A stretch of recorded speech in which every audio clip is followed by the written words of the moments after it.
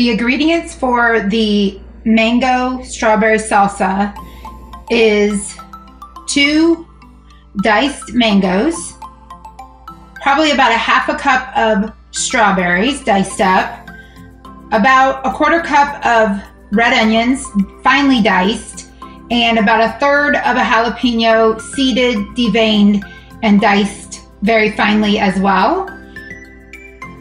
I would say about a 1/4 cup of fresh cilantro, chopped as much as you can get it, and then some chipotle pepper that we're just gonna stir in there, probably about a 1/4 teaspoon because it's super hot. That'll just be to taste.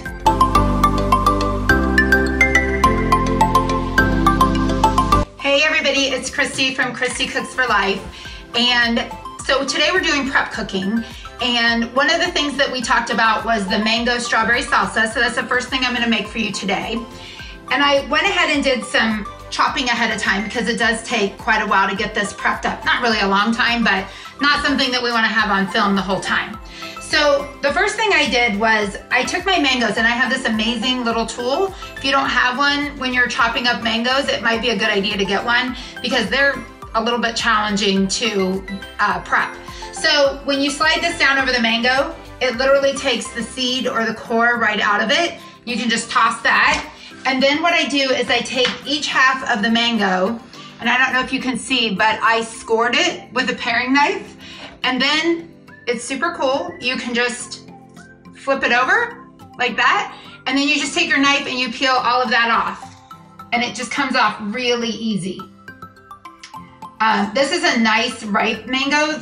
The first one I did wasn't so ripe, so make sure you check your mangoes.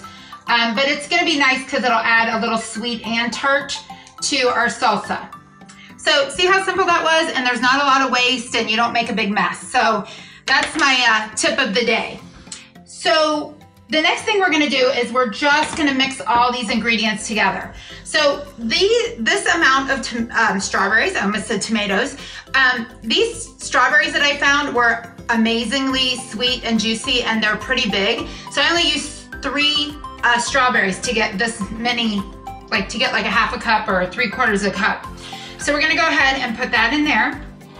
This is gonna be such a pretty salsa. And I don't know about you guys, but I've had enough of winter and cold weather, so this is exciting to me. When I went to the store, they had all these fresh ingredients that just looked delicious, so I went a little crazy. So we're gonna add our purple onions. Use my knife to scoop that up a little bit. And our jalapenos. Just left that out for you guys to see. It was about 1/3 of that medium-sized jalapeno. And then we're gonna throw our cilantro in. I mean, this is a super simple salsa. It's just a matter of mixing all the ingredients together. So we're gonna go ahead and put that in there. And then, oh goodness, I have it all sticking to my hand, so we're gonna wash those off. Remember that if you like these recipes and you wanna see some more, heart-healthy recipes, to follow me, like me, share my recipes, all of those things on social media. You can find me at Christy Cooks For Life. I'd love for you to follow me and share as much as you would like. Okay, so now what we're gonna do is I'm just gonna sprinkle this around the top of it. I'm just gonna cover the surface, which I think is about a 1/4 teaspoon. Because this chipotle pepper is spicy. So if you don't like it super spicy, you don't have to put that in there. You can put less jalapenos. All of those things are fine. So, and I'm gonna put a half a lime in here just to, have it be a little bit brighter and give it that, the acid that we're looking for. So I know this is a lemon squeezer, but it works for both. You don't need 2 tools to do the exact same thing. So I'm just gonna pour that around there. And then, of course, I did grab a spoon. Thought I forgot it. And we're gonna toss that all together.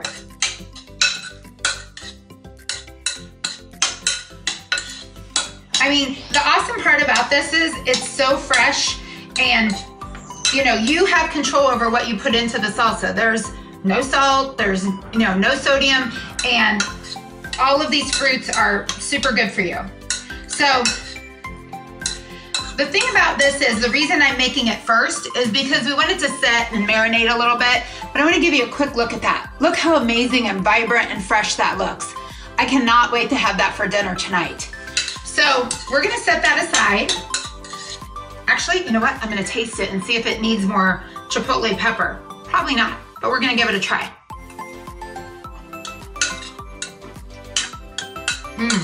Oh no, no more. It's super hot already.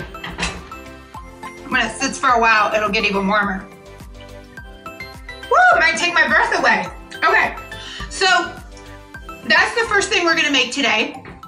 Next thing I'm gonna make is a marinade. I have some steaks out and I wanna make shish kebabs. So we're gonna go ahead and make a marinade. I'm gonna make a chimichurri marinade.